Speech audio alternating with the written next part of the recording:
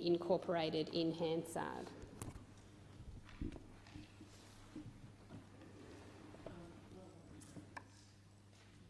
I call the clerk. Business of the Senate number 2, reference standing in the name of Senator Roberts, reference to Rural and Regional Affairs and Transport References Committee related to the Iron Boomerang project. Senator Roberts. I move the motion. Thank you, Senator Roberts. I seek to speak to it. Senator Roberts. Thank you.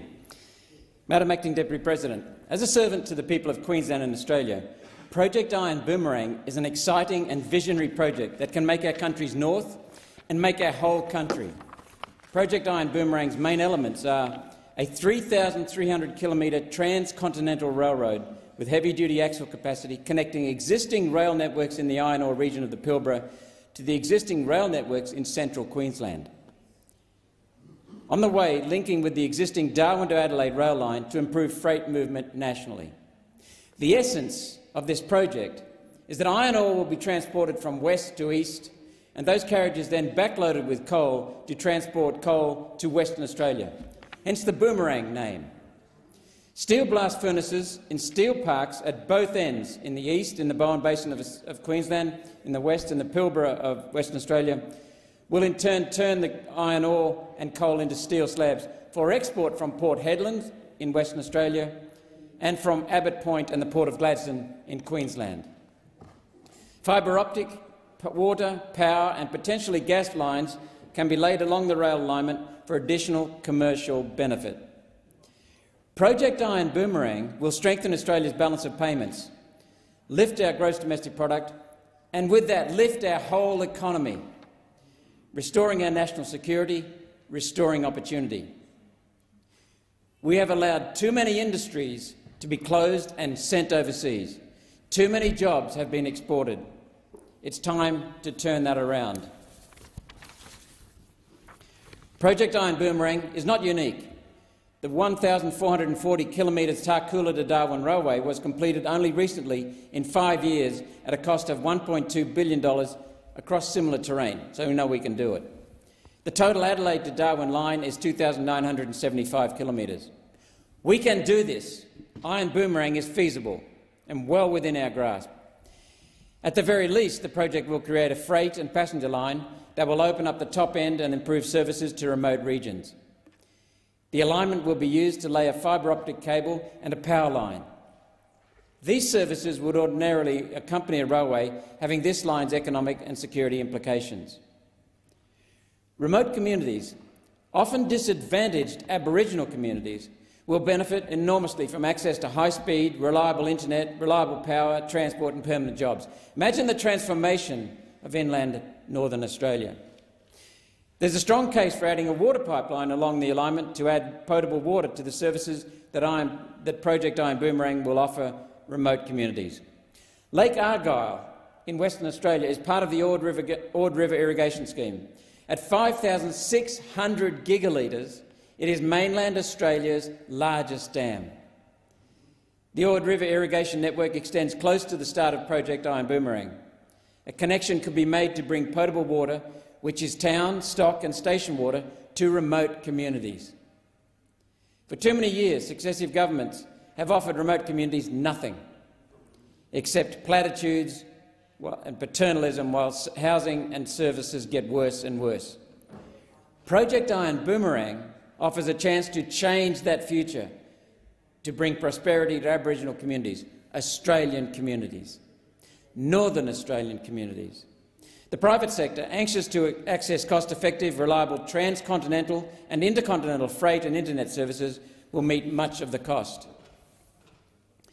Telcos are now showing a lot of interest in the fibre optic cable. The steel parks at either end are a large part of why Australia should move this project forward. In 2020, the world's largest steel manufacturer, China, produced 1 billion tonnes of steel, 1,066 million to be precise. By contrast, Australia's two largest manufacturers, Liberty and BlueScope, produced just 12.7 million tonnes between them. 1% of China's production. Despite accounting for, and by the way, the Chinese get their iron ore and their coal raw materials from Australia. Despite accounting for less than 1% of world production, the Australian steel industry employs 100,000 Australians and adds $29 billion to our gross domestic product. Australia should be a leading manufacturer of steel. We hold the world's third largest reserves of metallurgical black coal and the largest reserves of iron ore, high-quality iron ore. Yet we mostly export the stuff. $145 billion of iron ore and $100 billion of coal, creating jobs overseas instead of here in Australia.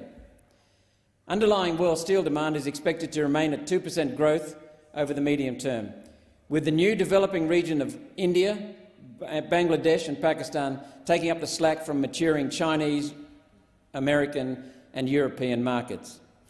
If exports of coal for power are cut in the name of climate change, which one nation strongly opposes, substituting the use of coal for power with the use of coal for domestic steel will provide continuity of employment for the coal industry. And even Adam Bandt has at last woken up to the fact that we need coal for making steel, so it's okay to burn coal now. Something that should keep the unions and coal miners happy. Steel is critical to the new economy, being an essential component of wind turbines and electric vehicles, amongst many other uses. Another economic benefit is fly ash, which is a byproduct of steel manufacture when the power source is coal. Fly ash can replace 20 to 30% of the cement in concrete.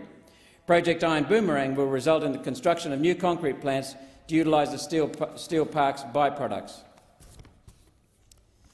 This will provide more employment and, of course, produce more concrete to secure the foundations of all those wind turbines that the Greens want to build, and the dam walls that One Nation wants to build. There are significant economic and environmental efficiencies from replacing the export of coal and iron ore with the export of steel slabs. Much higher value. Australia currently exports 950 million tonnes of iron ore, including 350 million tonnes of dirt, and 177 million tonnes of metallurgical coal for steel and 213 million tonnes of thermal coal for power generation, freeing the world's poor who haven't got electricity in some cases.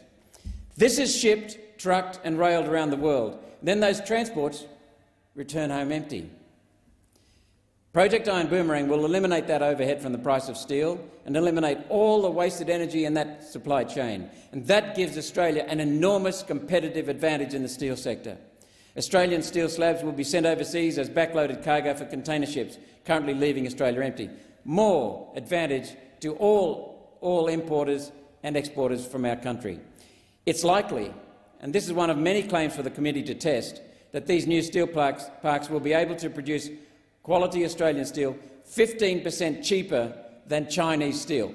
15% cheaper than the Chinese, and far higher quality. It's safe to say the project, with the support industries that will grow around the steel parks, will produce an economic benefit in the hundreds of billions of dollars. Hundreds of billions. The world steel market is worth $1.3 trillion. There's no reason Australia can't dominate that market, and with this project it will. Around 40,000 new breadwinner jobs will be created directly and indirectly, double that, or possibly much more. Project Iron Boomerang was granted Project of State Significance in Queensland in 2006. Yet this appears to have lapsed, partly through the need to coordinate 3 states on the project. And this is where the federal government is much better suited to advance the project. One Nation are proposing a committee referral with a view to recommending for or against the listing of Project Iron Boomerang as an Infrastructure Australia high priority project. The next step will then be a full business case, and that has a price tag of $240 million. Government must fund this before private equity will have the confidence to put billions of their own money into it. And we have nobody but ourselves to blame for the difficulty this project has had getting capital to complete a detailed business case.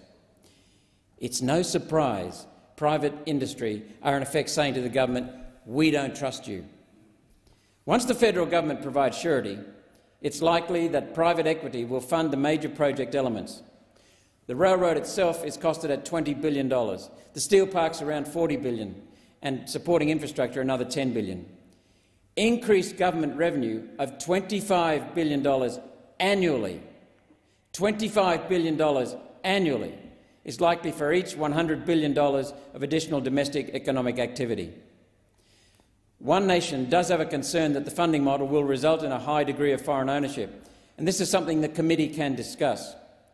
While we recognise that steel customers may want to secure steel supply through joint ventures, One Nation wants Australian control through ownership.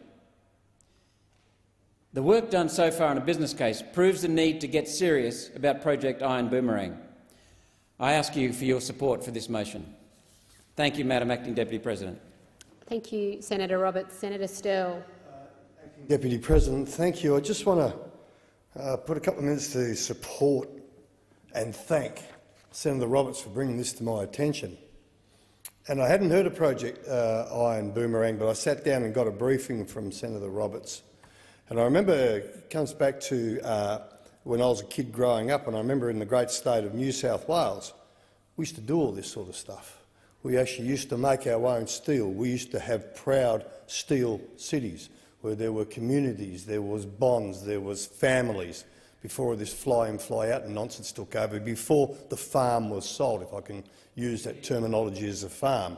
And it breaks my heart to think, if I'm watching my grandchildren grow up, how disgusted they should be with politicians before us who thought this was a good idea to contract out work we used to do, and we did it well. Especially when I pick up and I hear conversations like what I've picked up in Senate inquiries on the inland rail, where there's concerns of cheaper steel coming from China, nowhere near the Australian standard.